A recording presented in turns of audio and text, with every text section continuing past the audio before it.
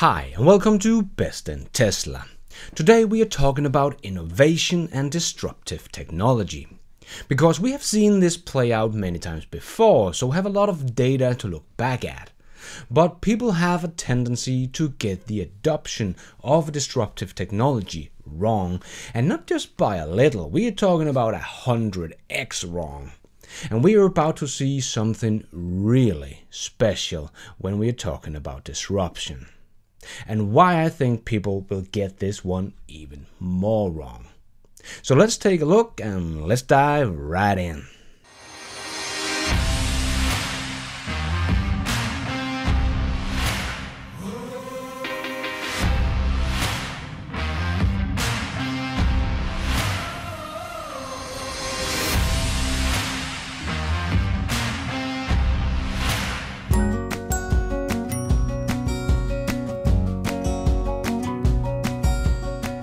New innovations never gets adopted in a linear line. Never happened in the entire human history. They always come in an S-curve. Always. So don't know why seemingly smart people continue to forecast the future in linear adoptions. It has never happened before. Why should it do now, when technology is even improving faster than before? But the S-curve makes disruptive technology seems like it is exploding and become a mass market thing much faster than most people think is possible. When we went from horse to cars, it took about 20 years to go from 0 cars to 95% adoption. But when we hit that tipping point, when we reached the bottom of the S-curve, it only took the whole transportation sector 10 years to go from 11% to 81%. And that is typically when it starts to slow down again. So in only 10 years, 70% of the entire transportation sector in the US was changed from horse to cars. And keep in mind that they had to build the whole infrastructure as well at the same time. And the adoption of new technology is only getting faster. The S-curve is getting steeper. And remember, the price will also go down on a slope like it does with many new technology. And when we talk about EV, the price slope and the adoption S-curve has hardly started. And the so-called expert has been just as wrong on this one in the past as with everything else. The EIA, Energy Information Administration, an independent statistic and analysis company, predicted in 2010 that there would be about 118 EVs in 2035. Nope, not 118,000. No, just 118. When Tesla was already a public company and made more cars than their predictions. So even the so-called expert is usually wrong when it comes to predicting the future. And this was just one extreme example. Another great example of so-called expert that got the disruption of the cell phone wrong. McKinsey was hired to predict the future for AT&T in 1985 to tell them if they invested in the cell phone technology, how many subscribers would there be in the year 2000. Only 15 years into the future, McKinsey predicted 900,000 subscribers. The actual number of subscribers was 109 million. They were off by 120x. And that was only trying to predict 15 years in the future. And they were experts. But people just don't seem to predict the future with S-curves in mind, even though that is always how it goes. It is only a question of when will we hit that tipping point. And remember, most disruptions happens from the outside in. That is why I don't have the biggest faith in the old manufacturers will catch up to Tesla, because they are too big and heavy to turn around, and the technology that is coming from the outside is not something they are expert at. So the company that is coming from the outside is first of all Tesla, that kickstarted the whole revolution. But now we see companies like Rivian joining the party and will deliver electric pickup truck even before Ford. And that is Ford's biggest market, and they are not even running fast enough. And then we have companies like NIO, Xpeng, Lucid, and many, many more coming from the outside, helping making this disruption happen. Just like with the smartphone, Apple and Google had never made a phone before they entered the smartphone market, but is now owning over 90% of the smartphone market. And Nokia, Motorola, and so on are no more. And the adoption of EVs can happen just as fast as any other technology. Just look at Norway, how fast they are converting, and that is even before the very affordable cars have hit the market. Just look at Norway. They have already hit the bottom of the S-curve and are now on the way up. They were already at 50% electric vehicle sales in 2020, and even Volkswagen expect their sales in Norway in 2021 will be 90% electric. So Norway would gain 40% more EV market share in just 1 year. That is crazy fast. So even in countries like Norway, the S-curve is already here, even before we have really affordable EVs. The best-selling EV in Norway in 2020 was the Audi e-tron. That is by no means a cheap car, but this is only going to improve. We have hardly started the S-curve of the adoption or the slope of the price of the EVs and batteries and manufacturing that Tesla is also disrupting at the same time, making it cheaper and cheaper to manufacture EVs as well, and not just the batteries. So it will all come down.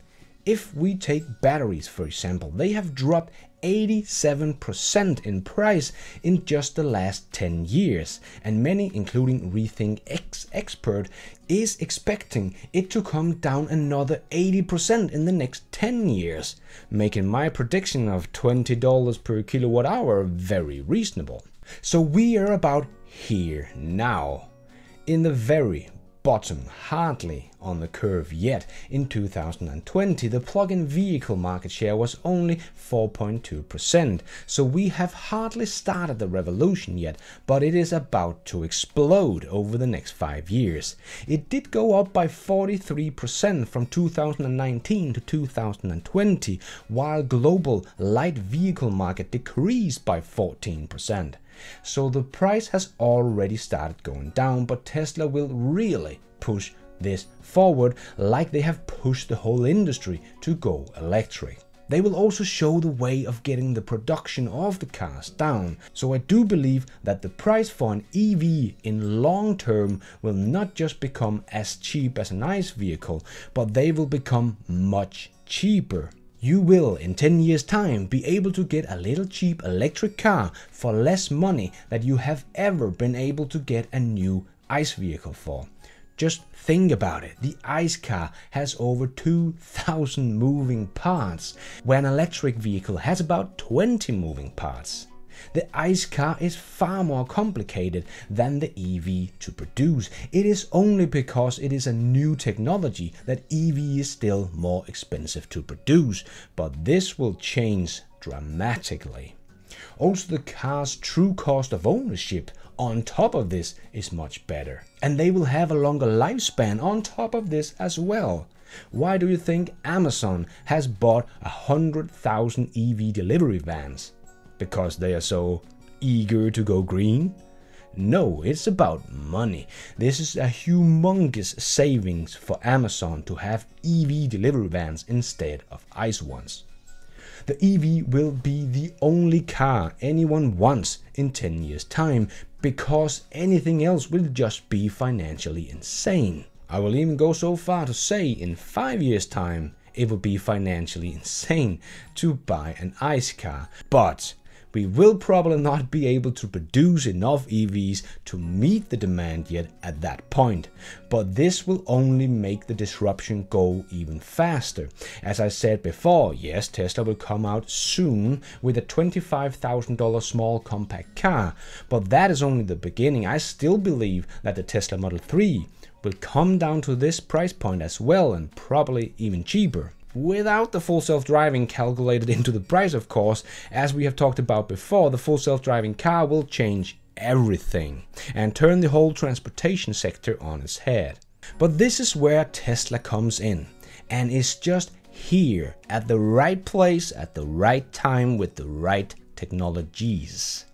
Just like we have seen with the smartphone that came out in 2007. But that was not only the iPhone, the Android smartphone also came out in 2007. Because every technology needed to make this work was there in 2007. It was the right time. That is why it didn't happen in 2005 or 2009, because it all came together in 2007. And I believe that Tesla is working on many technologies simultaneously that will all come together within the next decade. And that is why, if you have plans for something in the 2030s with electric cars, you will not be a part of this disruption.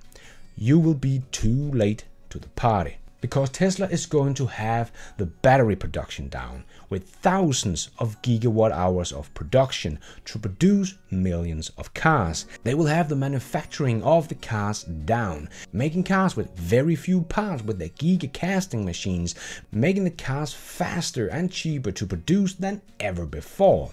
They will have full self-driving software down and have a full self-driving fleet of cars within this decade as well, changing everything. And they will have the software down to make their cars an entertaining or productivity hub. They will have the charging network down with hundreds of thousands of charging all over the world. They will start producing 10,000 chargers per year this year, and probably only going to scale that up going forward. So within this decade, I believe that Tesla will have all these technologies down. So at the end of this decade, they will probably produce 20 million full self-driving cars per year, and the biggest charging network in the world, and the cheapest cars in the world to produce. If you think disruption has happened fast before in the past, I think we have a very special treat to look forward to with Tesla. Because they do not only disrupt the ICE car and make it into an EV, but also the full self-driving and the cheaper manufacturing of cars and the cost of batteries and the production capacity of batteries and the whole charging infrastructure. Everything, it is all coming together this decade, and one company is leading the way in all of this disruption.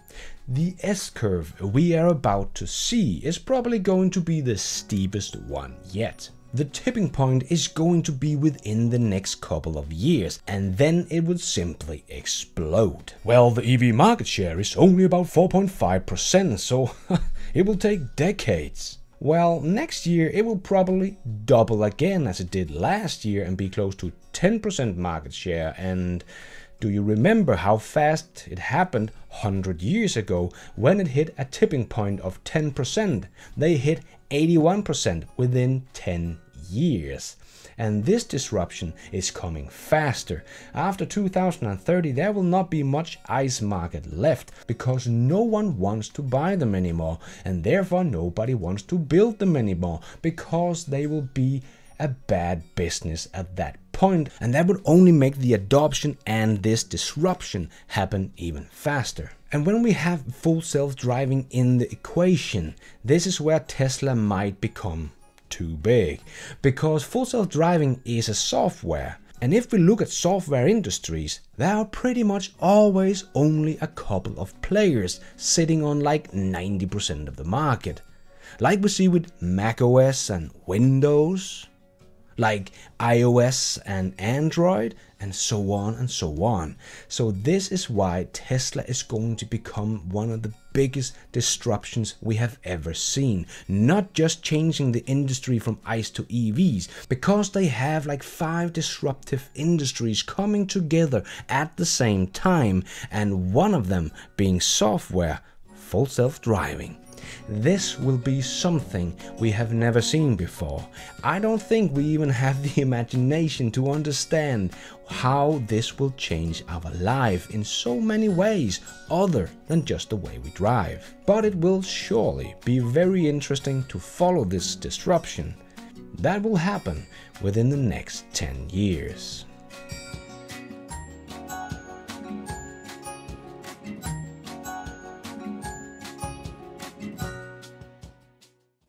And thank you for watching. And until next time, take care out there and be nice.